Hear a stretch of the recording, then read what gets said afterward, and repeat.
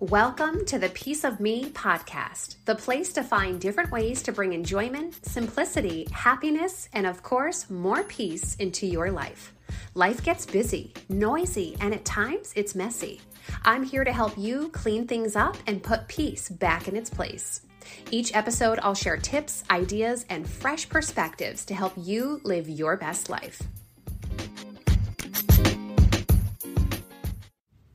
Hi friends, I'm Lexi Lee. If you're new here, then welcome. If you're not new here, then welcome back. I'm really glad that you'll be joining me for today's discussion. Today we're going to talk about something really difficult, and that's around death and grief. And if you're listening to this episode, chances are that you too have experienced death and grief, and for that loss that you've experienced, I'm so very sorry. It's a very painful experience to go through, and it takes a lot of healing. And how we all heal from that experience is probably going to look a bit different from person to person. So I wanted to talk a little bit more about, trying to find those ways to heal and, trying to find the ways to move on. Now, we can experience death from friends, coworkers, family members, whether immediate family members or distant family members, pets. We really can lose people who are important to us in many different places of our life. So I want to offer one piece of information to start this off, which you may have already heard this by now if you're experiencing this, and that is that time heals all wounds. Now, if you've heard this, you might be rolling your eyes, because maybe you've already been told this as you're going through this experience. But I can tell you that it's true. And when a wound is so fresh and raw, you don't really see that other side to things. You don't realize that it's going to take time because it's such a painful process that you have to go through. And it does take time to get to the other side of things. So just know that in time, you will still feel pain. It's not going to go away, but you'll be able to handle it a little bit differently.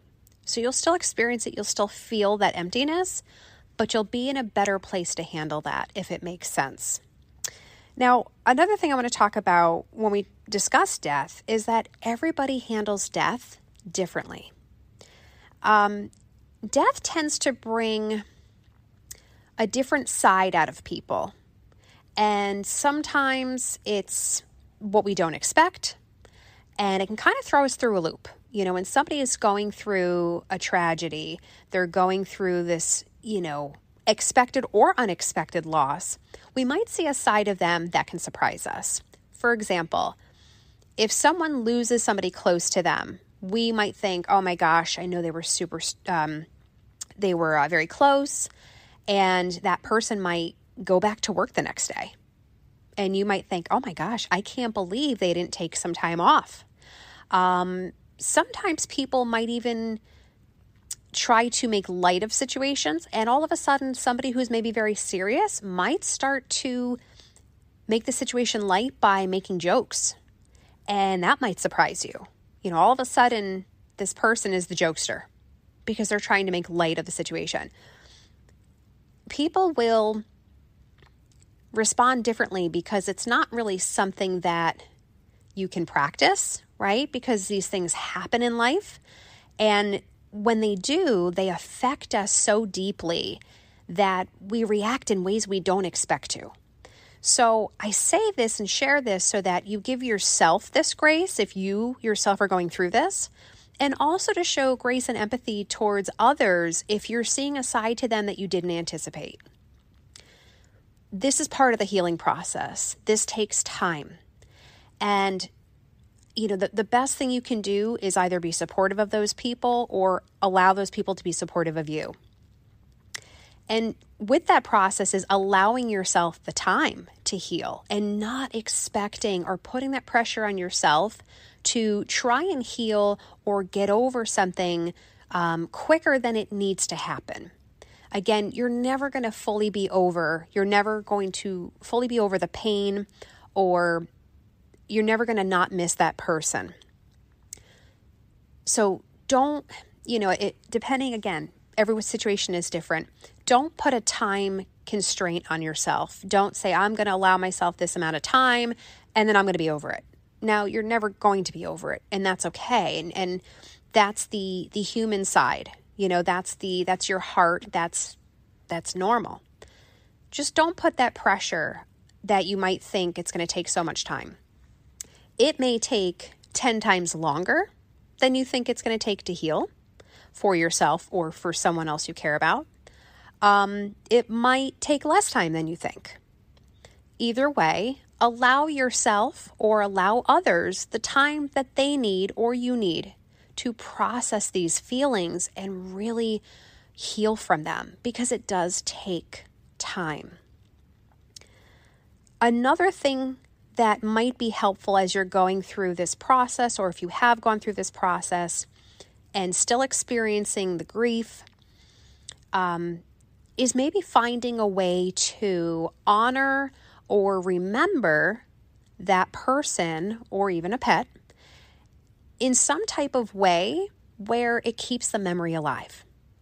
It could be a candle that's lit. It could be a recipe that was a favorite, that you continue to make that recipe and share that dish with friends and family.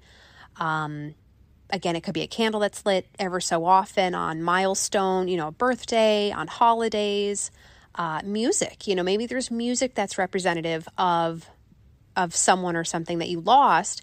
You could play the favorite music. There's different things, keeping a picture out of your loved one, keeping a picture on display. And sometimes people feel that they have to remove those items from the home because they're a painful reminder. And they are a painful reminder, but again, that's part of the healing process. When you're ready, and again, you might want to remove those photos immediately, but when you're ready, you might want to take those photos back out of storage and put them back out in your home.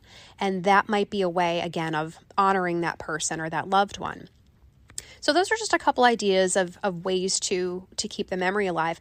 Another thing too is stories. It's such a great way to laugh and remember the great times. Are when you remember a story or something that happened, if you experienced something with that person, it might come to mind and you'd love to share that story with somebody.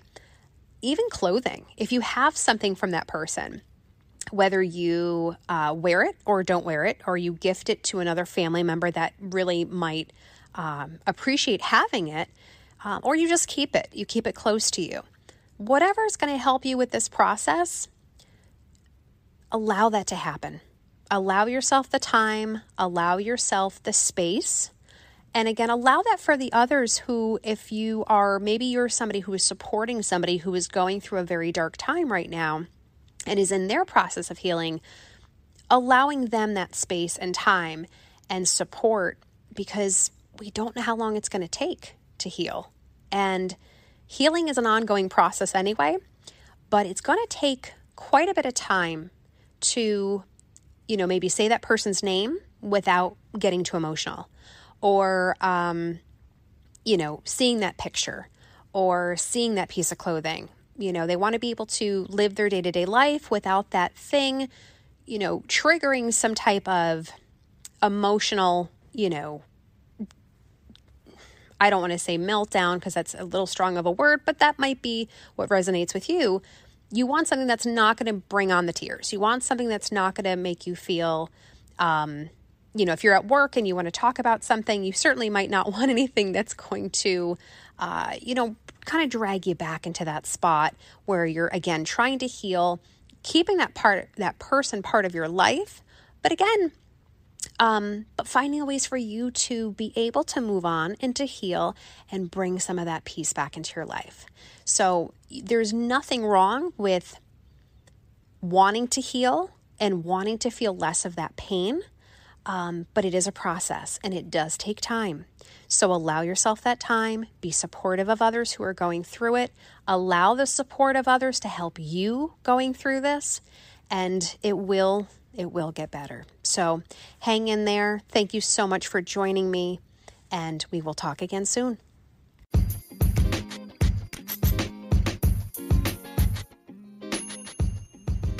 Thanks again for joining me today. If this episode has helped you or can help someone you know, please share it with them. Stay safe, and we'll chat again soon.